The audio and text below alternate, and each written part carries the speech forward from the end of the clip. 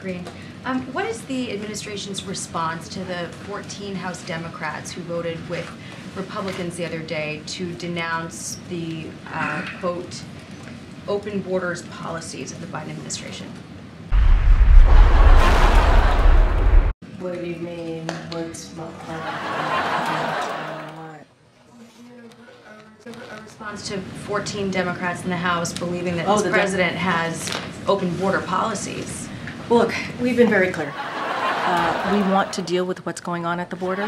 That's why we're having these conversations, these negotiations in the Senate with Republicans and Democrats. The president understands that this is an issue that matters to the American people.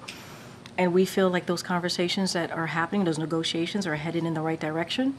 And so the president understands. He put the border security, right? So that's part of the supplemental. His request on funding for border security was part of that national security ask, that emergency ask. So we believe we need to do more.